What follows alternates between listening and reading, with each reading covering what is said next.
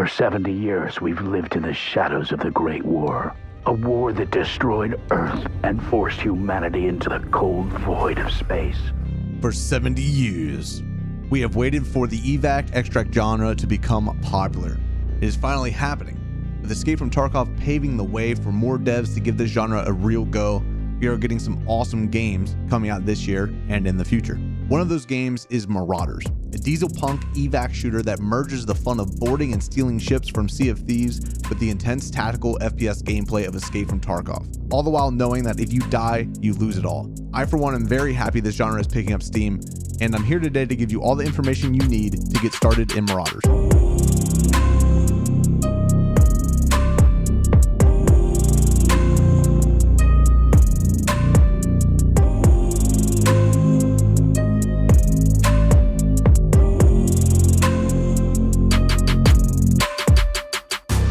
Let's go over the main menu. You will be spending a lot of time here in between your raids, so it's important to know what you're looking at.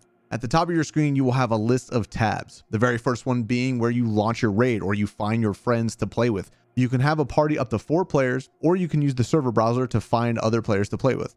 Gear. This is where you hoard your precious loot. I mean, get ready for the next raid. Equip your gear and prepare for the next mission. You can store loot inside of bags and craft boxes to expand your storage as well. Crafting. Each recipe unlocks at a certain level, and then you need skill points and money to purchase the recipe.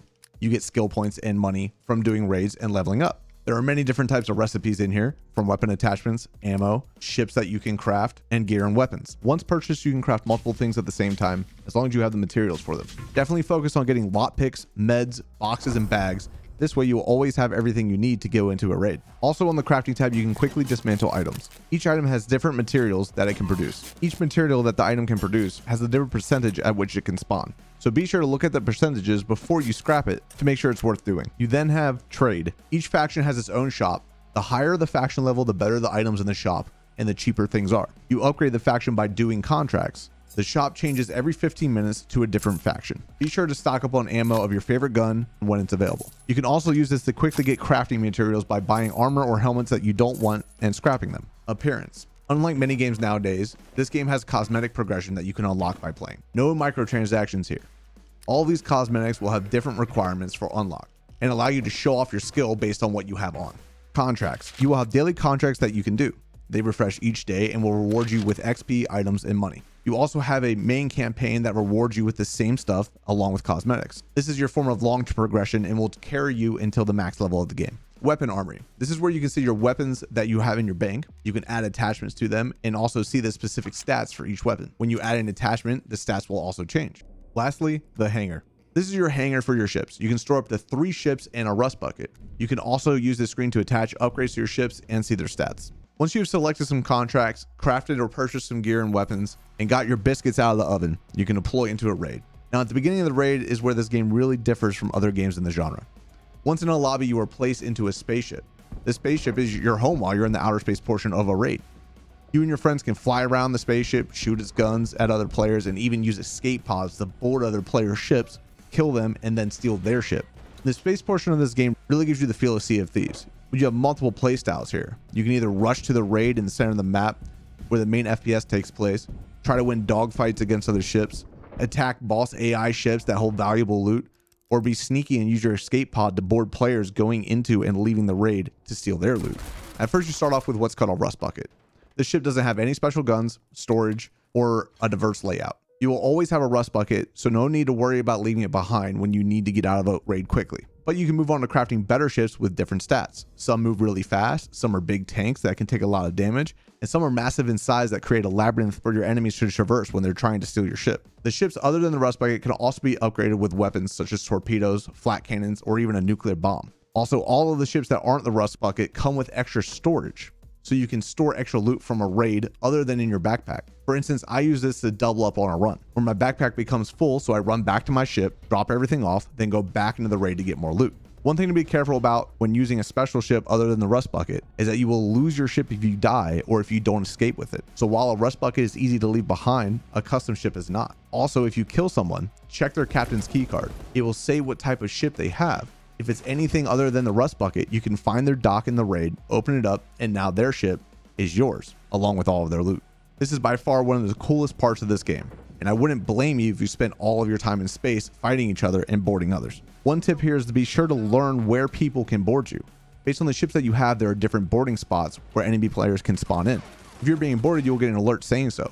Hurry up, get off the controls, and rush to the spawn points of the enemy, and you might be able to catch them off guard and kill them while saying thanks for the free loot.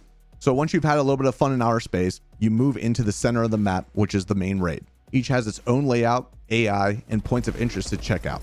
This part of the game is more familiar, but unlike Tarkov, it is not a simulation. This game feels like a video game. You won't be worried about being overweight or coming around a corner too fast and now you're dizzy. This game is a lot more simple. You can have up to 3 weapons, one being a sidearm. All the weapons in the game use iron sights and are from the World War I era of weapons, so you won't be getting into anything too crazy. Mainly the fighting is about headshots and movement. You can lean around corners, run quickly, jump into the air to turn faster, and then land some good shots on the enemy to win. This video won't go too far into the differences between weapons, but I'll highlight them quickly here. Shotguns are dumb up close, stick it into the belly of somebody and they are dead. SMGs are good at hip fire, but are surprisingly good at ADS as well. Assault rifles are the all-around weapon and have some of the quickest time to kills. Rifles are difficult to use, but headshots are basically one hits. LMGs are ridiculous. I've never been able to get one to work, but you basically have unlimited ammo. Then you have a flamethrower, and you can do things like this. Other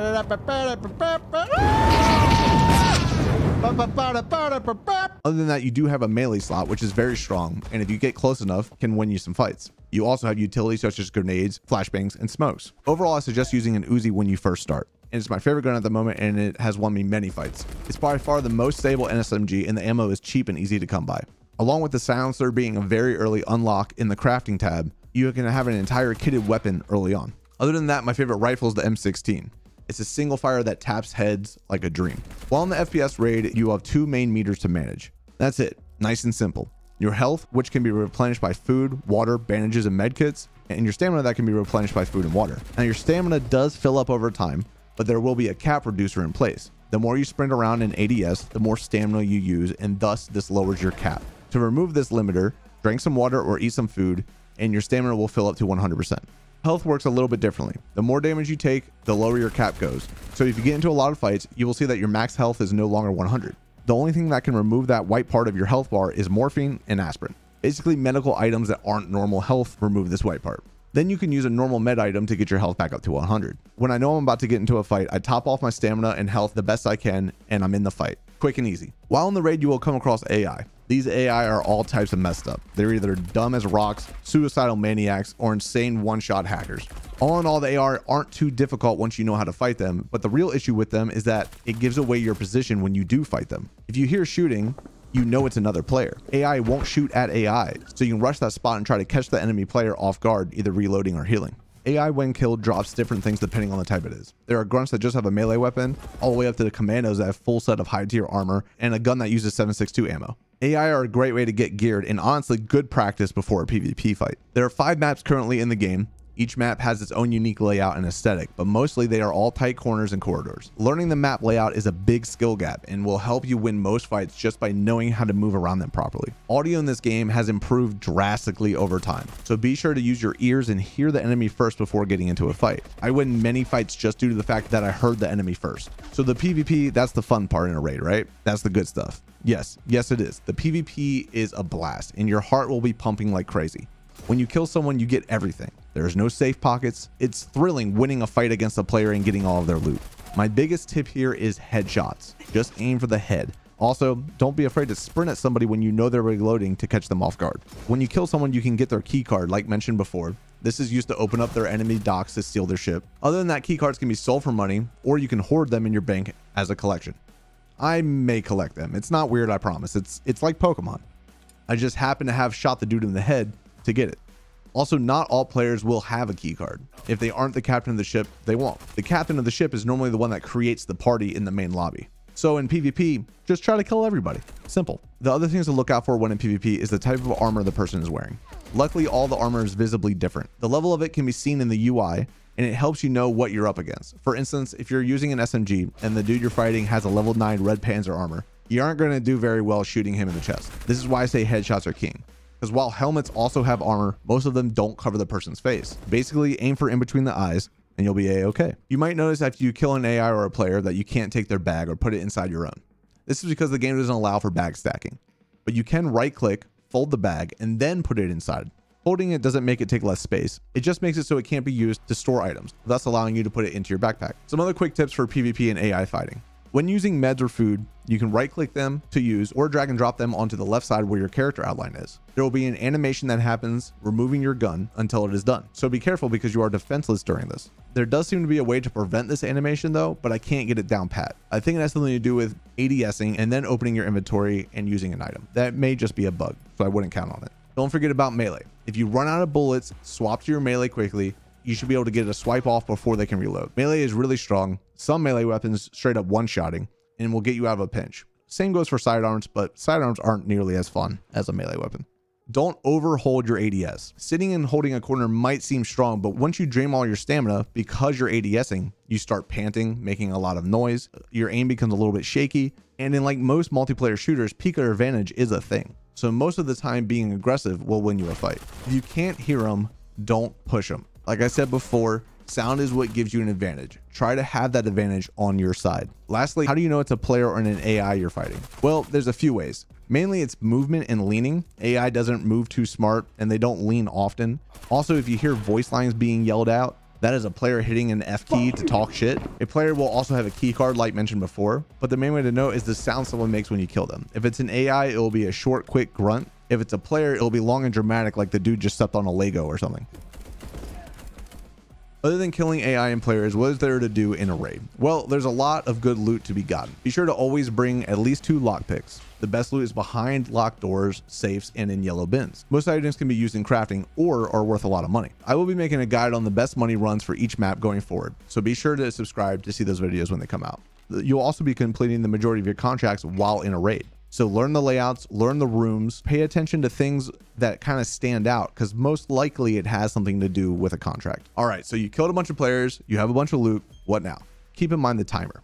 Every time you go into a raid, you have an oxygen timer. This will determine how long you can stay in the raid. If it's under 10 minutes, the countdown will be at the top of your screen. You will learn how long it takes to get out of a raid after a while. I wouldn't push it past 3 minutes left to be safe. And that's without knowing where your ship is. If you don't know where you parked your ship, which happens a lot, you will be able to use escape pods on the map. Look for a red light above a door or a hallway.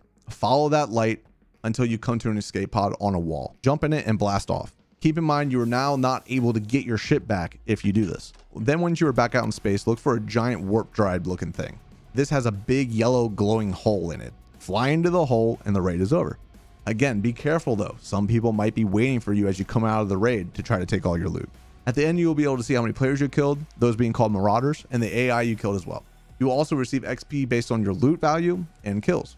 The XP is used to level up your account, which then unlocks more crafting recipes, so you can rely more on crafting the higher level you are.